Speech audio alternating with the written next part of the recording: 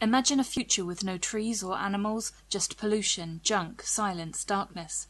Hungry for memories of the natural world, people flock to hear Albert, the Burdsong Busker, an old man who imitates bird whistles from amongst the rubble in the street.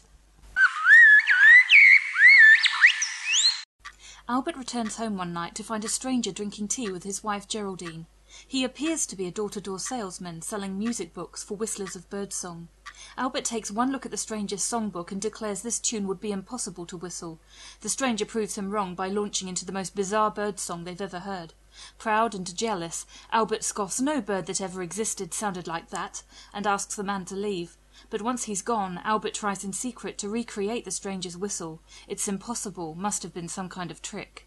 That night he's tormented by dreams of a land so pristine, so untouched by mankind it couldn't possibly exist. When he opens his eyes, he sees a figure standing at the window. He creeps towards it, only to find it's Geraldine studying the stranger's songbook in the moonlight. Is the salesman really what he seems? Why has Geraldine become so secretive? And what is this haunting, spaceship-like whistle which infects all those who hear it with dreams of mountains, lakes and forests?